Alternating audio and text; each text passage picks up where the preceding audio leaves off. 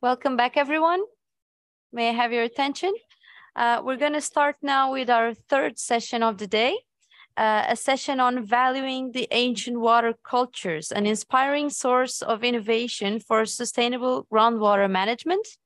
And I have the pleasure of inviting Mr. Alberto Eulisse, who will be the moderator of this session. Thank you so much.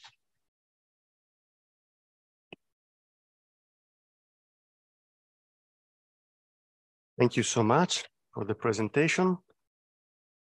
Ladies and gentlemen, distinguished participants and guests, I have the pleasure to introduce this side event. My name is Alberto Eulisse, Director of the Global Network of Water Museums, which is a flagship initiative of the Intergovernmental Hydrological Program of UNESCO.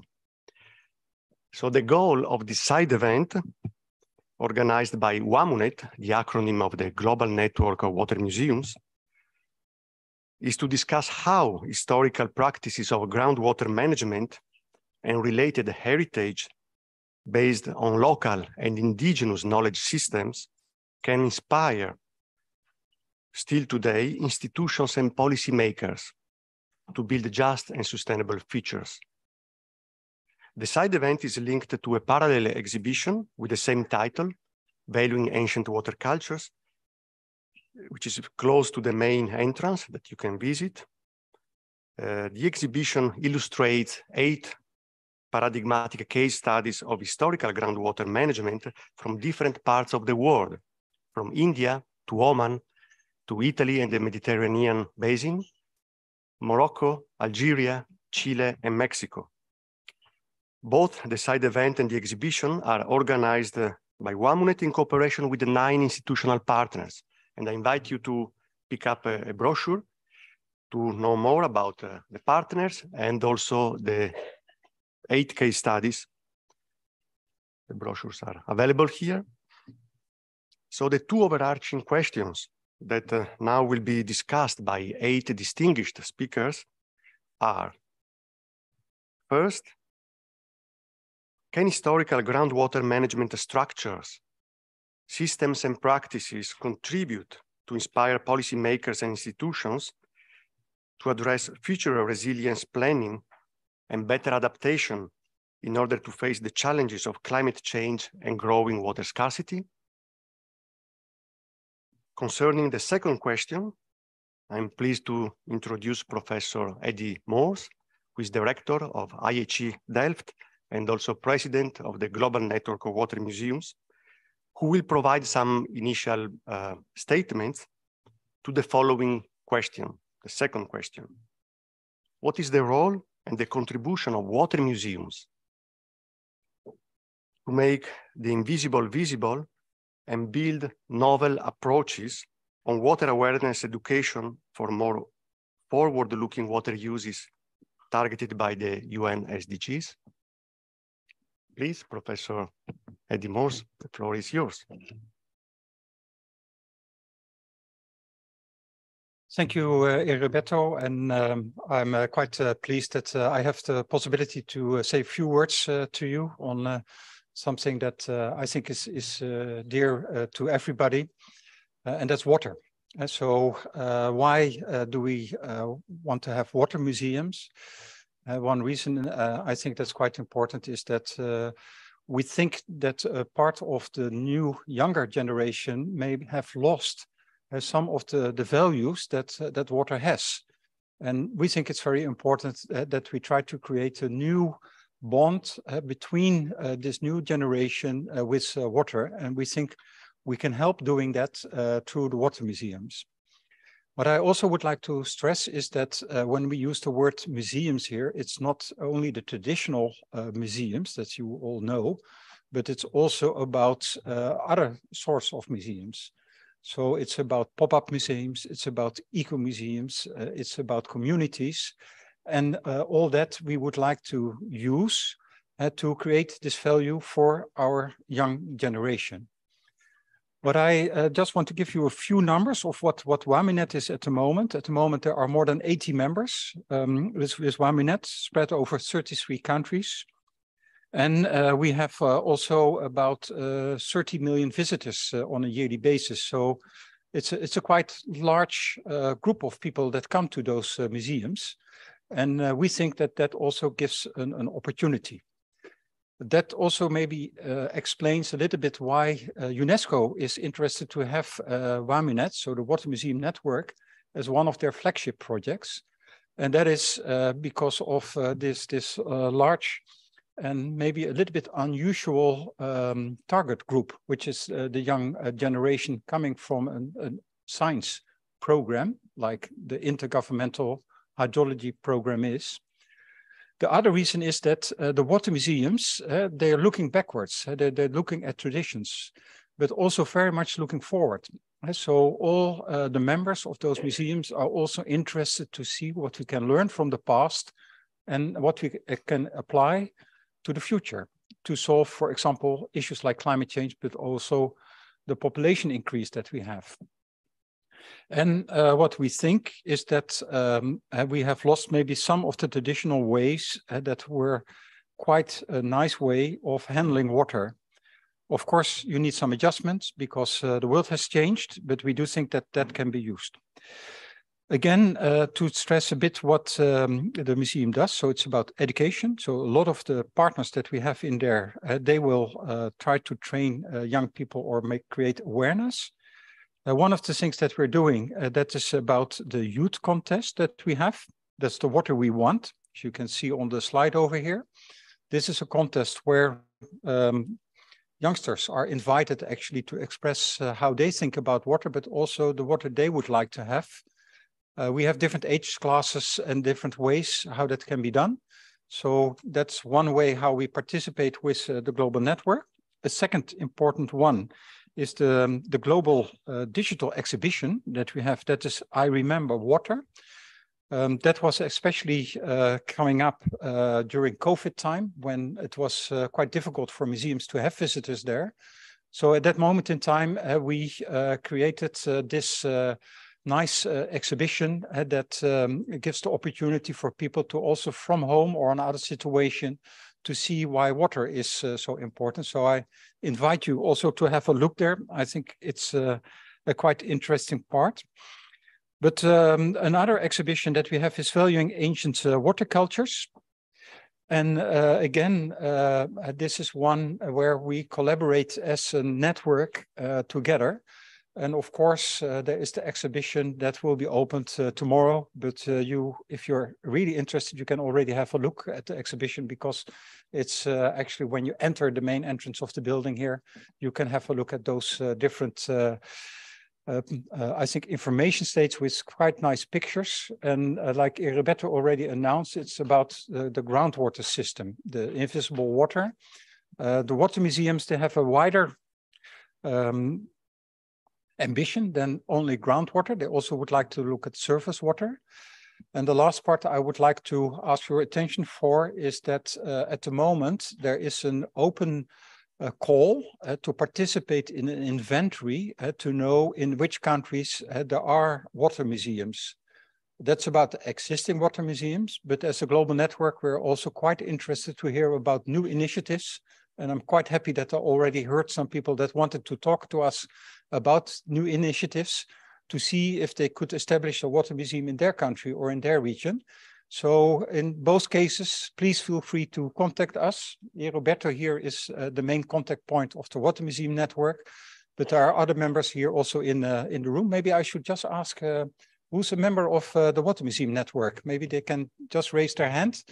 So people can also see, I see, Alexander, you should raise your hand there as well. But so just in case that you have questions, then please feel free to approach them. And I hope that together we're able to create this value for our new generation about why water is so important. Thank you, Roberto.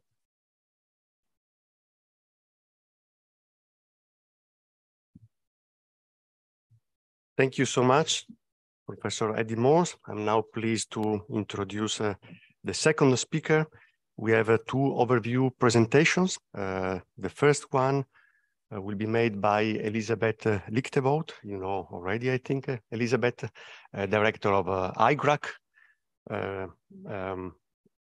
So the main question that I would like to answer concerning the first two overview presentations is the following. Can insights from local and indigenous knowledge systems contribute solving today's water challenges? Please, Elizabeth, the floor is yours. Good morning. Thank you very much, Heriberto. Very honored to have been invited to this side event and to be here.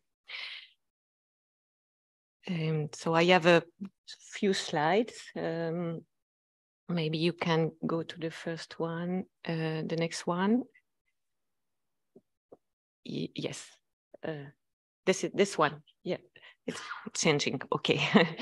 So worldwide, we find vestiges of structures developed by past civilization and culture to meet their water needs. Next one, please. In arid and semi-arid areas and in regions also historically affected by adverse events, prolonged droughts, floods, like the Mediterranean region, North Africa, Middle East, Central Asia, India, China, the Andean Cordillera. There we can find vestiges of groundwater use and management.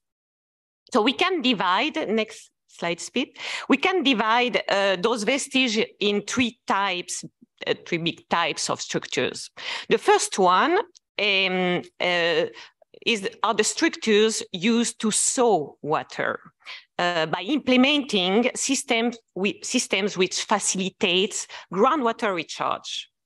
The second type are structures used to retain water by improving infiltration, drainage, and using the capacity of natural reservoirs like wetlands.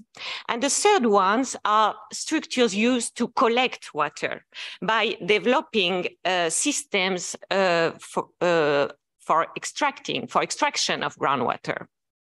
And for example, hand-dug wells or deep hand-dug wells, and like the underground filtration galleries, most known as Canat, Carez, Quetara, Fogara, Socavones. They have different names, Viajes de Agua, they have different names all over the world. Those structures are considered as one of the oldest and biggest achievement of human engineering. So, but today, most of those structures are abandoned, or many of them, to the benefit of pump, well, and drill boreholes. So, and other modern technology. At best, they are preserved and maintained as human heritage for cultural and touristic use. But even if they are preserved, the knowledge behind the realization of those structures is disappearing from memories, if not already disappeared. So it is disappearing, this knowledge is disappearing from the memories of the people, and especially from the memory of the people who most desperately would need this knowledge to survive in harsh environments affected by droughts, floods, etc. Instead, sometimes of waiting hopelessly for external support. And this is, I think, one critical question and challenge for the Water Museum Network. So reviving this knowledge behind the implementation of those structures is part of the solution in some areas and in some regions. But in many regions, realistically, in many regions where widespread use of pumped boreholes and wells is being made for intensive groundwater use, those structures are not able today to meet the water demands. And why? Let's look, next one. Yes. Let's look at the filtration galleries, which is a system developed between 800 and 600 BC in the before you, yeah. in the ancient Persia and then spread to other parts of the world and to other cultures. This system is based on passive tapping of groundwater. This means that the natural supply of water in a filtration gallery can never exceed the groundwater recharge. This is the definition of sustainable groundwater use. But today, those structures are abandoned because we need more than what nature can give us. But ancestral and local knowledge is not all about realizing impressive structures. And I just would like to speak about Andean culture and Andean communities, which have been pre-Columbian culture and communities have developed ingenious adaptative solution for to balance an irregular supply with affected by drought and floods with their demand. And as all other cultures around the world, they have an integrated and holistic understanding of the water cycle and even beyond, and that costs us so much today because the water cycle connects the earth and the atmosphere. And for those communities, all the elements, even human beings, constitute a unity. And in order to maintain this unity, you need to maintain dialogue between all these elements. And the central, and in order to maintain this dialogue, the central concept is reciprocity. And reciprocity means that if I want nature to be good at me and to provide me all what I need to be good at nature. If I fail in this duty, all kind of disaster and catastrophe will happen. So they have developed this unique and cultural concept of the obligation of humans to preserve and maintain nature.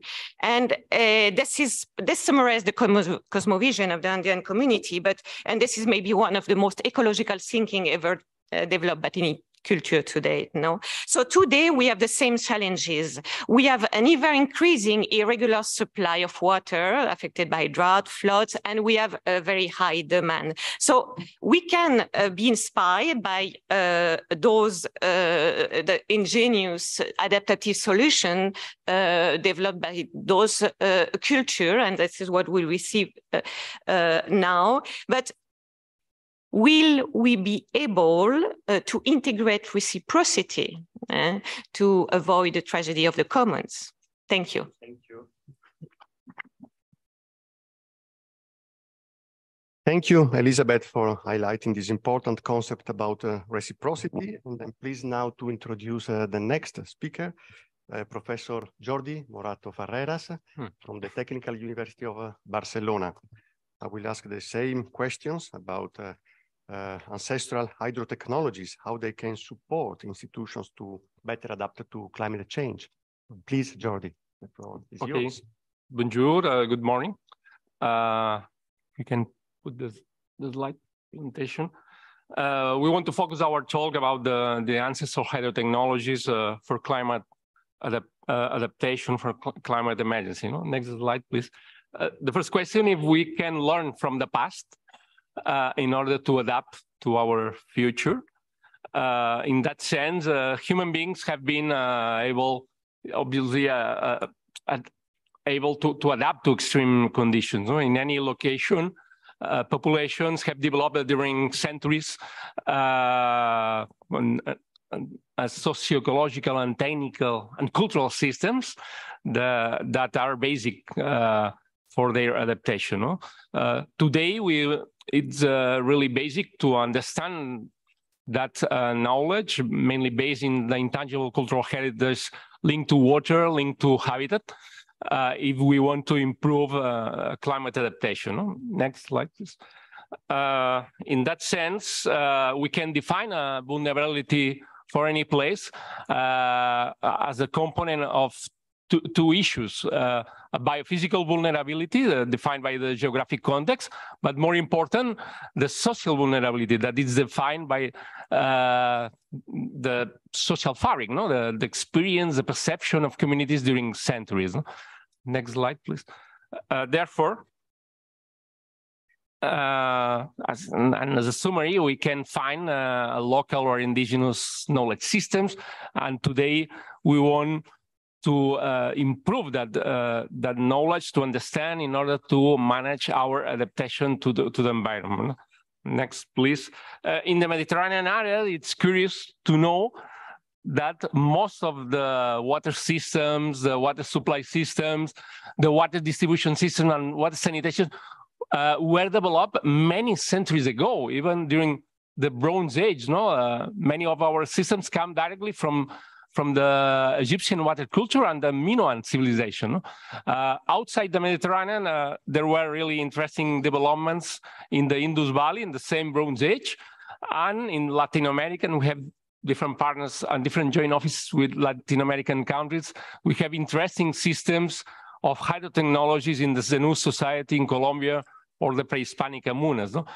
In that sense, the scientific community increased the interest in water heritage, and you can see on the left a figure around the scientific publications around the concept water heritage, and you can notice a significant increase during the last 5 years of the number of scientific papers around water heritage. No? Other similar concepts that we find were hydro-technologies, hydraulic heritage, ancestral water, or ancient water. No? Next slide, please. Then we have different lessons learned from that water heritage. The first lesson is that we understood, these civilizations understood the importance of sanitation, of water supply and drainage, not just for human survival, even for human well-being. No? And even they make an essential part of the urban planning to achieve water resource sustainability. No? A second lesson is that they obviously recognize water quality and water security as the critical aspects. A third lesson is that they combine a smaller scale measure with bigger or large scale water supply projects. And finally, that water technologies were really simple and easy of operation. Some examples in the next two slides of that hydro-technologies from Latin American countries like the Amunas in Peru, raining harvesting in the upper part of the Andes. They inject in some rocks and they collect that water many months later and many meters below, and you can see the comparison without in the water flow without harvesting these systems and with that system. Next slide is another example, the Zenú system in Colombia, where is a really multifunctional system for flowing control, water security, and food security. Next slide, please. You can see that system. Oh, yeah.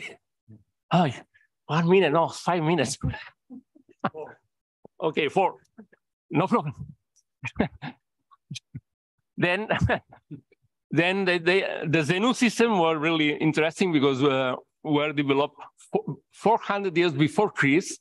And you can see that today the scientists are working a lot in the quadruple nexus, in the water, energy, food, and ecosystem nexus.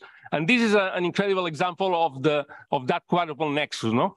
Because they can maintain the agriculture in the rainy season, not please, below, and then during the flooding season, and they can maintain the agriculture during the dry season.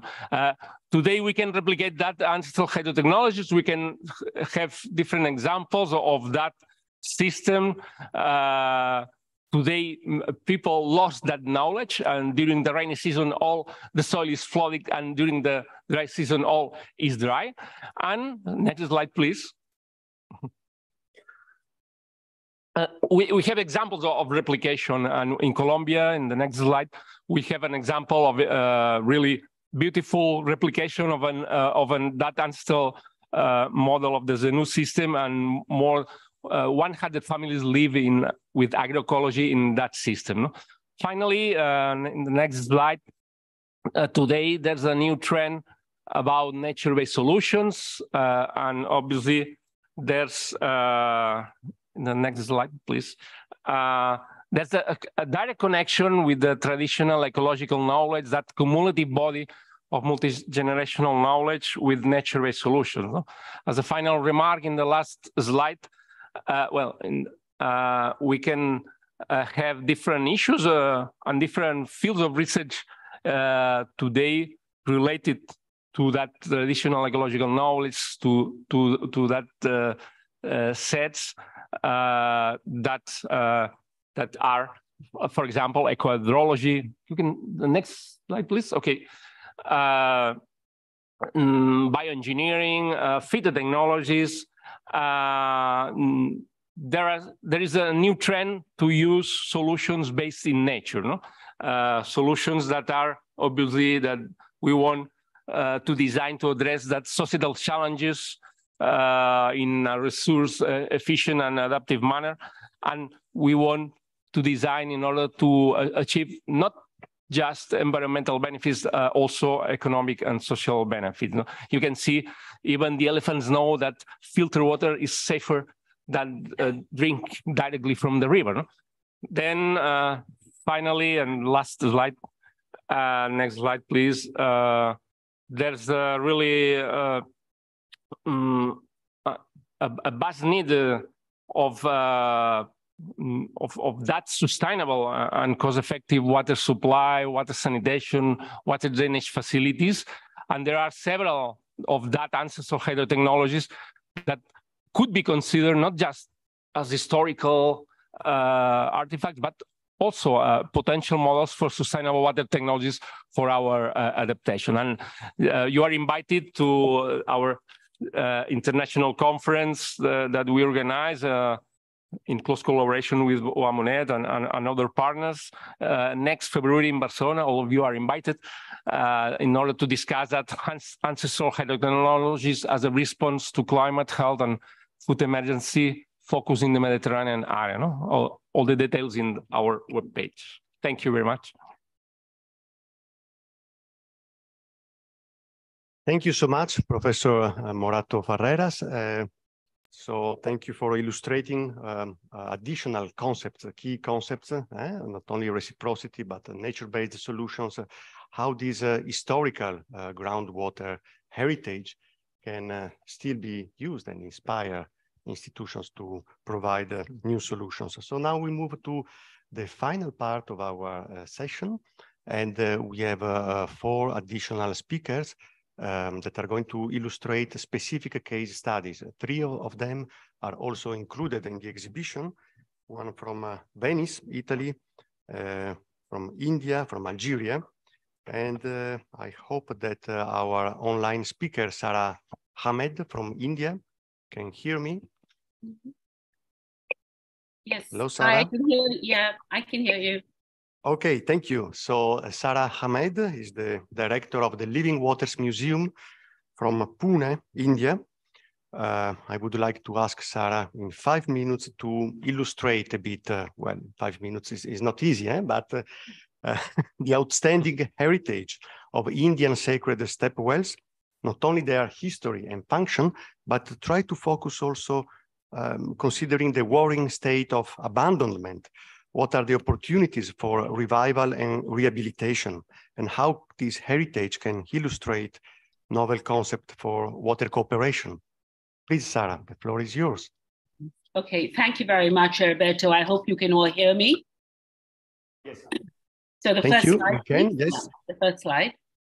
So there are more than 3,000 step wells that dot the semi-arid landscape of Western India, right up to Central Asia along the trade route.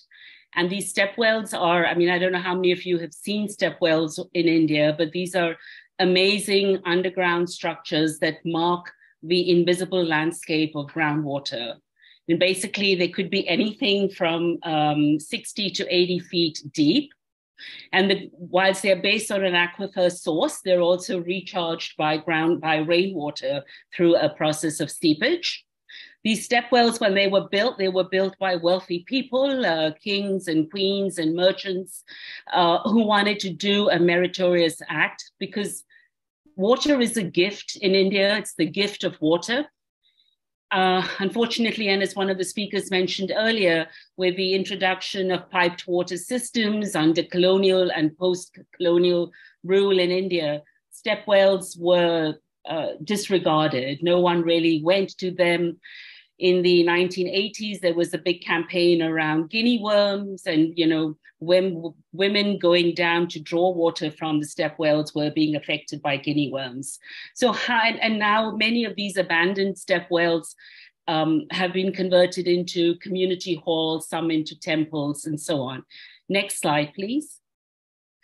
So what do? We're a virtual museum.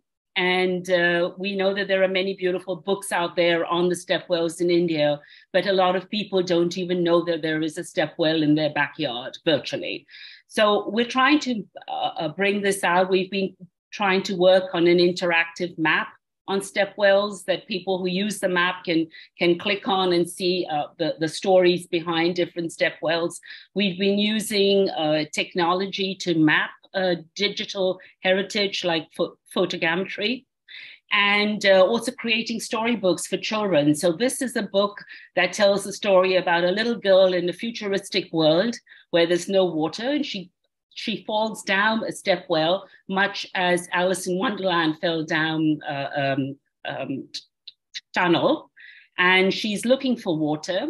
And she finds that all these taps, which you see in the picture, are inverted, and they're actually drawing water up from these aquifers for urbanization and urban development and so on. So the story touches upon rural-urban water conflicts. It talks about water values. It talks about women's role in fetching water. And finally, this girl has to negotiate her way back through the help of spiritual interfaces, if you like, or oracles. Next slide. So, Roberto, you asked me about the role of communities and partnerships. So in 2019, the Water Ministry in India, the Jal Shakti Ministry, realized the importance of what have now become our secondary water systems, and launched a mission called Jal Jeevan, Water and Life. And basically the idea was to use funding from the government, but also from other sources, to revive some of these ancient structures so that people could understand, where their water came from as well. But also these became reflective pieces. So the picture that you see on the slide is from Jodhpur in Rajasthan. It's a step well called Tudhi Tijara. And around the step well, unfortunately, you don't see that in this picture, but there are many cafes and restaurants and shops and all. So this was a multi-stakeholder partnership that involved commercial interests, obviously, because they wanted to create a beautiful place. And in the evenings, the place is full of young people who come and just sit on the steps and, think about water and so forth. We also have examples from community-based NGOs in India that have also worked with smaller step wells, not these beautiful structures, but smaller step wells in semi-arid landscapes like Kutch, and try to revive them to provide water security for communities. And I know in one case, there were 400 families who were getting water from the pipeline system once in 10 days. And 1 minute left, Sara. Thank you. I'm done. Through reviving the smaller step wells, they were able to provide water security, also water for livestock, water for small enterprises. And many of these structures are now being managed by community groups, including women. So I just wanted to end by saying that, yes, there is a lot of work happening in India, but you can only work with step wells where there is an active aquifer, you know. So I think that's all I have to say, Roberto. Thank you so much, Sara.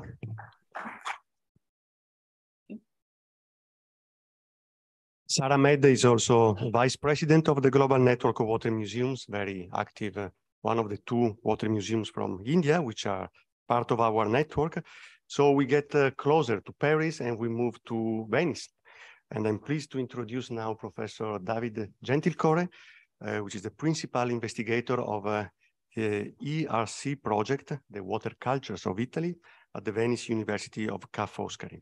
So in the case of Venice, we don't have a similar heritage in a state of comparable disrepair, but it's a kind of hidden heritage, not always so visible in the city, that can have also new functions for the future, kind of second life. And this concerns not only Venice, but also other examples in the Mediterranean. Please, David, the floor is yours. Thank you very much, Heriberto, and good morning, everyone. Could I have the next slide, please?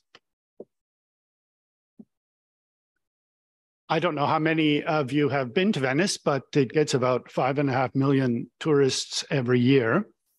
And many of them will admire these lovely wellheads that you can find in almost every square and private courtyard throughout the city. But probably without realizing that, or probably assuming that these are normal wells in the sense that they tap groundwater. But in fact, they're quite elaborate systems for capturing rainwater, for filtering it, and for storing it. Next slide, please. And obviously, you'll know as well as I that rainwater harvesting was absolutely vital throughout large areas of the Mediterranean, where for climate and geography, there were severe limits on sources of fresh water. The technology was ancient. Many areas was used well into the 19th, the 20th century, perhaps even now. In Europe, at least, it was used throughout up until the 19th century in religious settings, like this monastery here in southern Italy, in rural areas, rural communities, and fortresses or military settings where they needed to be independent, but also in areas like islands in the Mediterranean where they have no other rivers or sources of fresh water. And this is the case of Venice. Next slide, please. Located, as you know, in the midst of a saltwater lagoon and crisscrossed by saltwater canals. So Venice wasn't unique in relying on underground rainwater systems, but with a population historically of over 150,000, its approach was so systematic and widespread, the city so populous, and the technology so sophisticated. I mean, nowhere was it so sophisticated and managed so carefully as in Venice historically. So that, as you see in this map, by the 19th century, there were over 6,000 rainwater cisterns in the city, public and private. So pretty much whenever you're walking on solid ground, you're walking over a rainwater cistern. So the whole built environment becomes or exists to service the collection of rainwater. So the squares, the paved areas, the squares, the streets, but also the rooftops of buildings. Next slide, please. Here, I just put up a slide to give you an idea how an individual cistern would look like, how it would work, in the sense that the whole surface area of the square slopes down so it can collect and capture the rainwater as it falls. They're actually quite large structures occupying the whole width and breadth of the square, down to a depth of 3 or 4 meters below the normal high tide level. and there are holes in the paving carefully dispersed to allow the rainwater to go through, and then it gets filtered through a layer of sand, and then deposits in the well shaft immediately underneath the well head, so it allows people to access it. And the water that they contained was managed as a public good. It was meant as a public service, managed by the Venetian state in the days when it was an independent republic, by the state on behalf of the inhabitants. And it was the inhabitants of these squares who were tasked with, keeping them clean so that they could do their job. Next slide, please. But after the construction of the aqueduct of the city in the 1880s, the cisterns slowly fell into disuse and disrepair. Rainwater, when I left Venice the other day, it was absolutely pouring. Rainwater is lost. It just flows directly into the canals now. Occasionally, efforts are made to bring these rainwater cisterns back into use in specific locations and with specific tasks, watering gardens or using them to flush toilets, that sort of thing. But nothing ever comes of these timid possibilities, timid attempts. So I put this last slide here to show recently a student residence opened a couple of years ago at Foscari, uses rainwater collected from the roofs to water the gardens there around, and hopefully, they say, to flush some of the toilets. But it's really just very timid beginnings that suggest maybe some of the possibilities to recover at least part of this whole water culture that was associated with rainwater capture in the city. Thank you.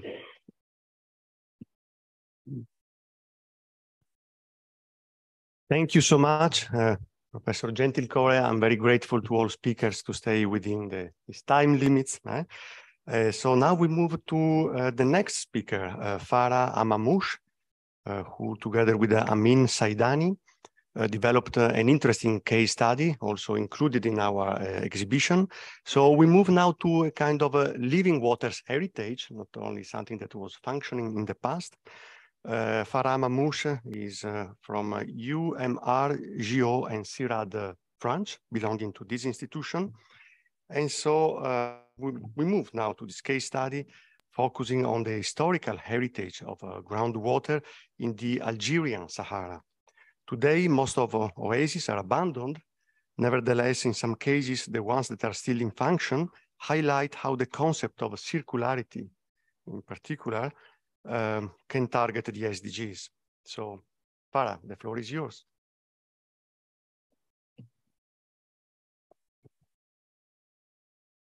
Thank you. Can you show me?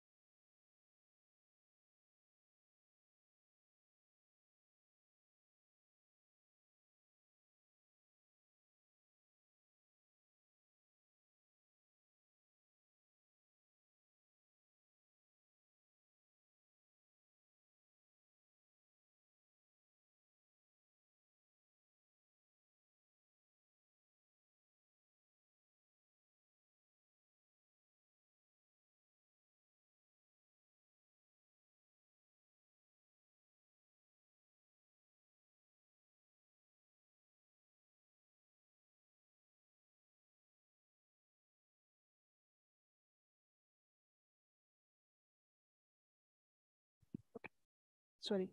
Good afternoon. So I'm going to present the case study of the Mzab Valley Oasis, so which have proved through time to be a pragmatic model for sustainable irrigation and agriculture. So the pertinence of this oasis lies in the ancestral practices of the circularity. So the case study is located in the Gardaya department, about 600 kilometers from the capital of Algeria, Algiers. And in this region, three farming models coexisted. So we have the ancient oasis, including those the Mzab Valley. So the irrigation communities of the oasis people has developed a hydraulic and agricultural system based on the principle of the circularity for the management of the local and natural resources, including the shallow groundwater. So another large-scale pioneer front pioneer, farming promoted by state and carried by investors have emerged in the recent decade in the Sahara. So in contrast to the ancient oasis, this intensive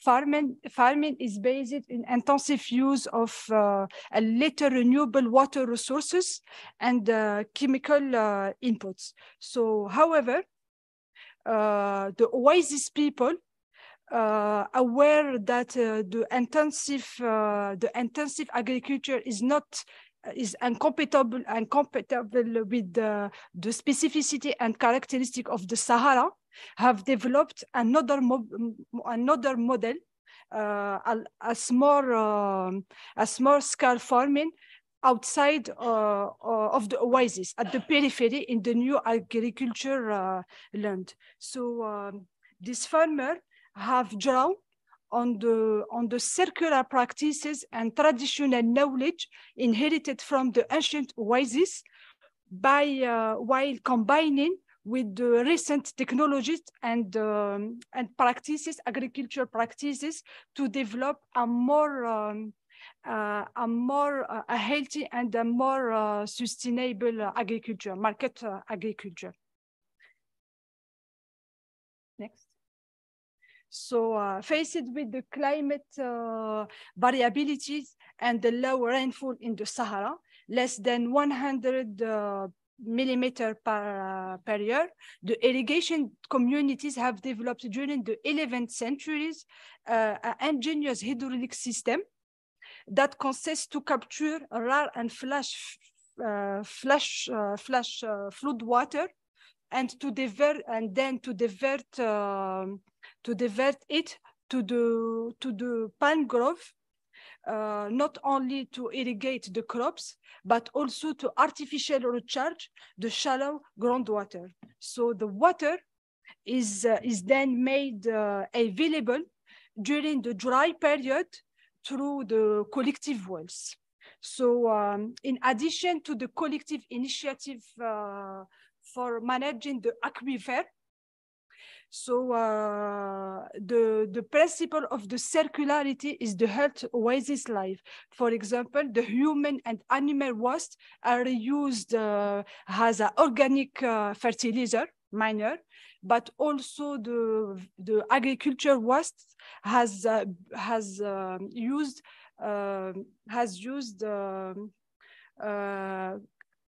building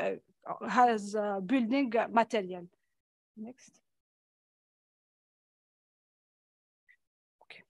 So by ignoring the hydrogeological cycle and its specificities, that mean where the water comes and how the water is returned to nature, serious environmental problems have been induced by the intensive agriculture in the Sahara.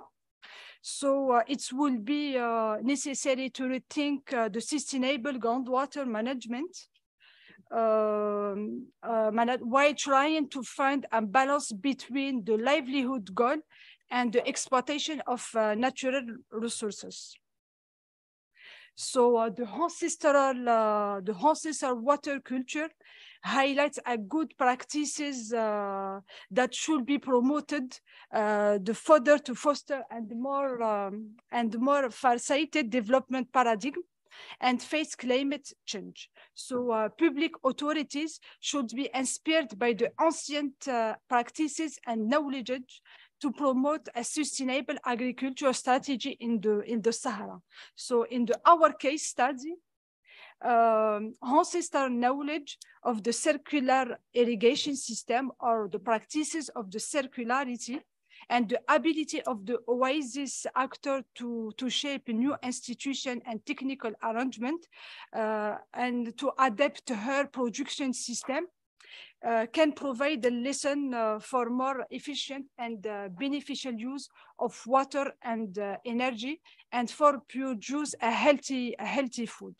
So in addition, the reappropriation and the readaptation of the practices of the circularity outside oasis can represent a source of aspiration for ecology sustainable and socially equitable forms. Thank you.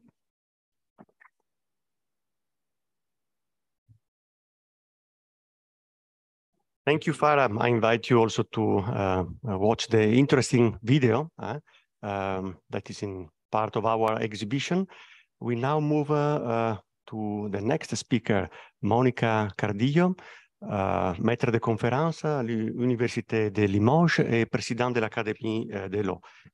Please. Monica, the floor is yours. Thank you, dear Heriberto. Good morning to everyone. So I want to share with you my reflection on 3 points about the inclusion of indigenous juridical systems to frame the concept of sustainable management of groundwater. The next slide, please. Okay. So the first point on general statement about indigenous juridical systems. There are socio-political and cultural contexts where the legal regime of groundwaters is multiple.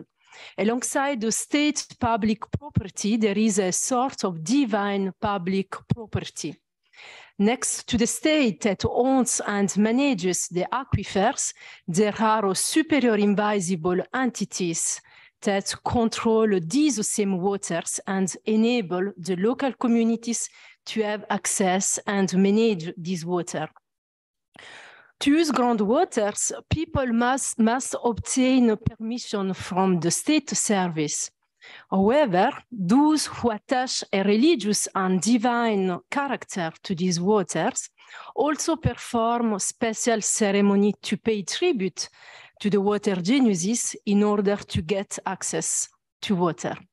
This ancestral system is a part of oral rights and not written rights. The next slide, please. In sub-Saharan Africa, when groundwater is discovered by a seeker, spring digger, or shaman, it's considered miraculous. This double way of managing groundwaters, material on the one hand and sacred on the other, can create conflicts of uses between the national hydrological management system and local ancestral practice, and that especially in rural areas. This conflict will be exacerbated by climate change with increasingly intense and frequent heat waves and drought. Groundwater, if protected, also considering previous legal frameworks, is a crucial resource. Next slide, please. To avoid increasing rivalries, and that's my second point, it is important to formally recognize the ancestral techniques of groundwater management and the existence of an intangible ancestral legal heritage. It is necessary to make visible these invisible conceptual legal framework related to water. A framework that is often hidden by the weight of history and colonialism. The next slide, please. Indeed, indigenous legal systems are aiming to foster better protection and reasonable use of these valuable but limited resources. promote farsighted and reasonable management of local waters in a context of scarcity and global climate change, and naturally contribute to the achievement of the United Nations Sustainable Development Goals. Thus, the recognition of these ancestral legal systems would make it possible to reconcile environment concerns, the challenges of keeping peace and consolidating democracy, and respect for different forms of juridical expression other than those of the Western world. The next slide, please. So what is the role of the global network of water museum in supporting this process of recognition of traditional indigenous legal system? It could be to promote scientific research, to acknowledge local water rights, elaborate an inventory of ancestral legal practices, and foster the development of national action plans to recognize and combine both ancient and modern knowledge as regards groundwater management. Thank you for your kind attention. Thank you so much, Monica. We move to the last speaker to state some conclusions. Professor Francesco Vallerani, UNESCO Chair at the Foscari University of Venice. Please, Francesco. Good morning. It's not very simple to close in very few minutes. Anyway, at the end of this inspiring meeting, I think that very suggesting remarks have been emphasized to develop a new approach in groundwater management. This approach is proposed by our network, Water Museum of Global Network. During this side event, and thanks to the effectual presentation we have just appreciated, and to the small but full information and the well-detailed exhibition that I suggest you to visit in the main hall, this exhibition, all participants are sharing a wide range of initiatives, helping to develop new visions and a cultural alternative to obtain a more sustainable groundwater management. Water Museum Global Network is strongly promoting research on historical practices, as we have just listened from the colleagues, aiming at the collection and recovery of local and indigenous knowledge, and furthermore to foster the awareness that groundwater is a limited resources. The second here, keywords are change of paradigm. This is the keywords. As we can easily appreciate in the exhibited case studies, there are so many inspiring experiences based on a collective groundwater management, more respectful of underground hydrological dynamics. Developing countries and rural societies are mostly involved in this process. The next one, please.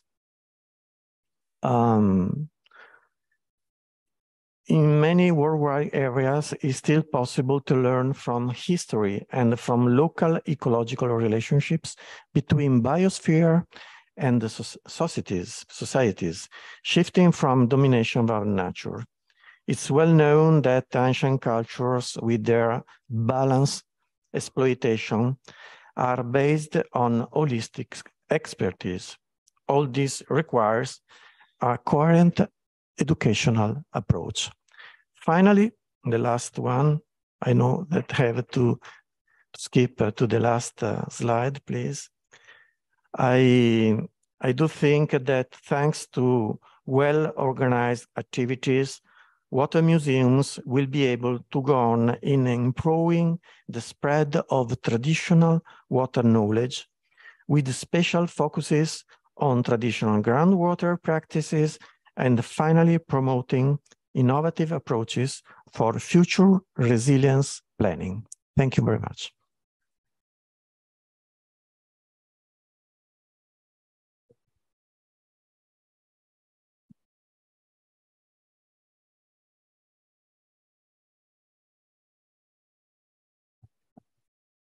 Thank you. Thank you to all participants and all the speakers for these inspiring sessions. Thank you so much.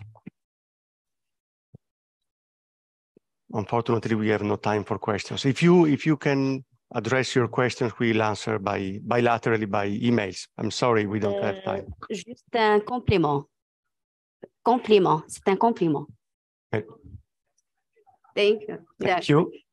So if you are interested, today we are going to make an official visit to the Sewage Museum of Paris, Musée des Égouts. So there is a list. You should add your name if you're interested on the main desk, the info desk, and the visit will be at 5. Thank you so much. That's awesome.